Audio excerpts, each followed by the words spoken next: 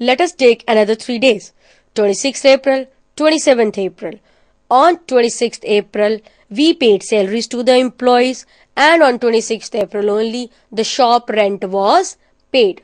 Salaries, again a nominal expenditure, an expenditure, need to debit that.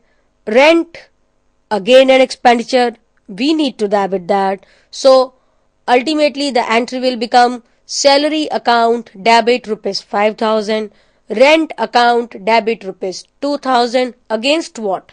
Cash. Cash is a real account. As per rule, cash account will be credited because real account says we need to debit whatever is coming in the business and we need to credit whatever is going out of the business. In this particular transaction, cash is going out in the form of salaries or rent. So total cash, whatever is going out on 26th of April is 7,000. 5,000 for salaries, 2,000 for rent. Ultimately 7,000 is going out, so cash will be credited with rupees 7,000 and narration will be being salaries and rent paid. April 27. Rent of house paid and interest paid by bank. Now see, there is a difference between the rent which was paid on 26th and the rent which was paid on 27th. Can you observe the difference? क्या difference समझ में आता है? 26 तारीख को जो rent दिया वो हमने दिया अपनी दुकान का, शॉप का, तो वो हो जाता है हमारा business expenditure.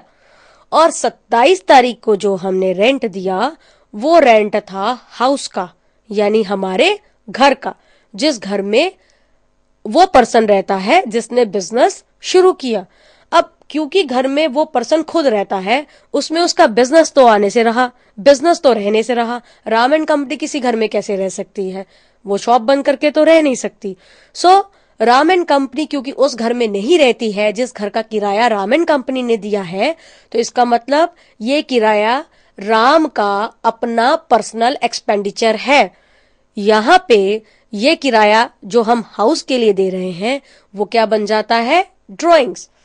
That is why there is a difference between the rent which was paid on 26th of April and the rent which was paid on 27th of April.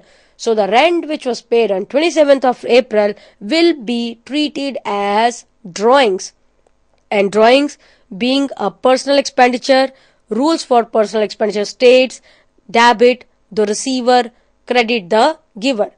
The person who is taking the cash out of the business is receiving that cash. So drawings will be debited and cash, because we are paying cash for the house rent, cash being a real account, rule for real account states, debit what comes in, credit what goes out, cash is going out of the business, so cash will be credited. Ultimately the entry will be drawings account debit to cash account with amount rupees 1,500. Narration will be being rent of the house paid. Again on 27th of April, interest was paid by bank. अब bank ने हमें interest दिया क्योंकि हमारा bank के पास कुछ balance पड़ा था। अब क्योंकि बैंक हमें इंटरेस्ट दे रहा है तो वो इंटरेस्ट हो जाता है हमारी income. And rule for nominal account states we need to debit all expenditure and losses and credit all incomes and gain. Here the interest being our income will be credited, and who is paying you the interest? The bank. So as per rule, the journal entry will be bank account debit to interest received account, amount is rupees 500. Narration will be being interest paid by bank.